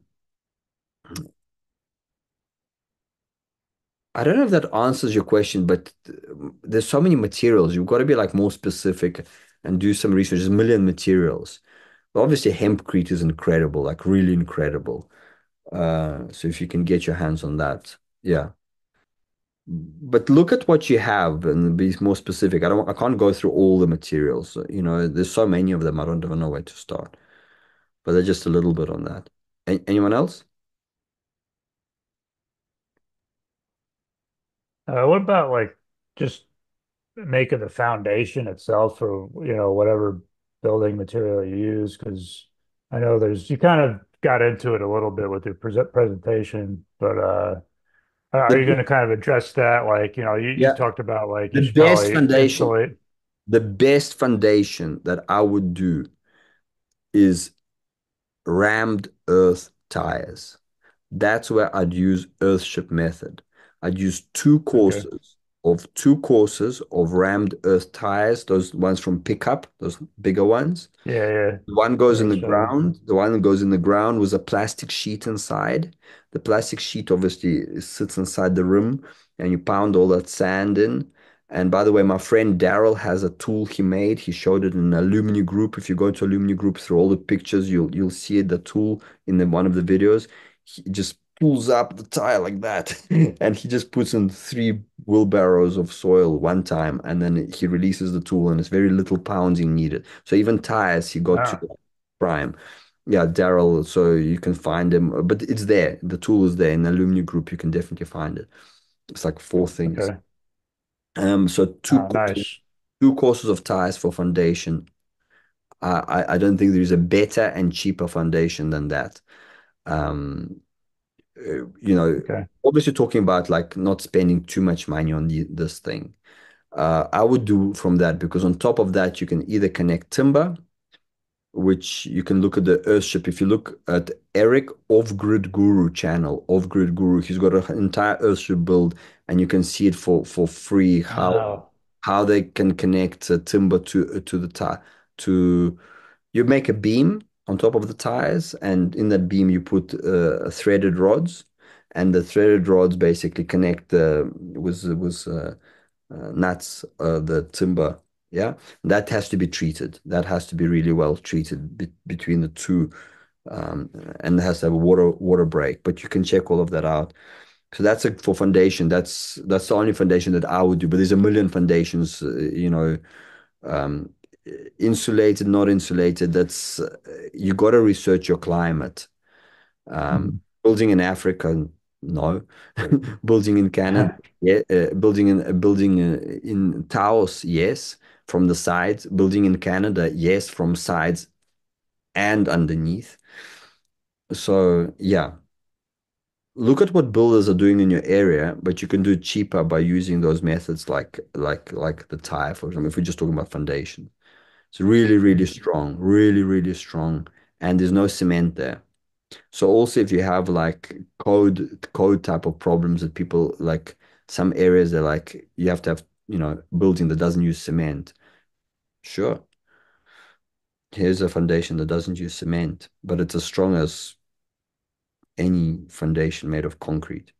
Even better because it's Mhm. slightly armored. So if you have earthquake, that Right. very good, very, very good. Tried and tested, 50 years on. Okay. I got to see that alternative to pounding tires with a hammer because I've done that, and it's a good Yeah. exercise, but it's just Me too. I've done 3 courses and I nearly died. I could do only five tires a day. But with that tool from Daryl, and one more thing, uh, compressor, good compressor with hydraulic arm that comes out. What is that thing called? okay. The hydraulic arm that comes out. It's like